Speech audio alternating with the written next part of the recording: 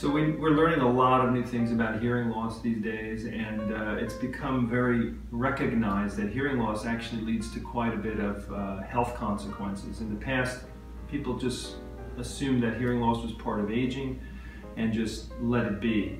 But we now know through research that hearing loss can lead to some very grave consequences, including Alzheimer's disease, increased number of injuries, social withdrawal, depression and things like that. So hearing loss really has a lot of consequences that have been sort of swept under the rug in the past. So we're much more aggressive about asking people to take charge of their hearing loss and to do something about it. And I think that hearing aids, of course, are an important step for a lot of people.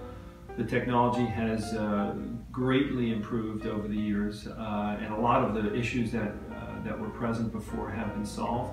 Not all of them. Hearing aids are not perfect, but they really do help people a lot. They help families stay together a lot.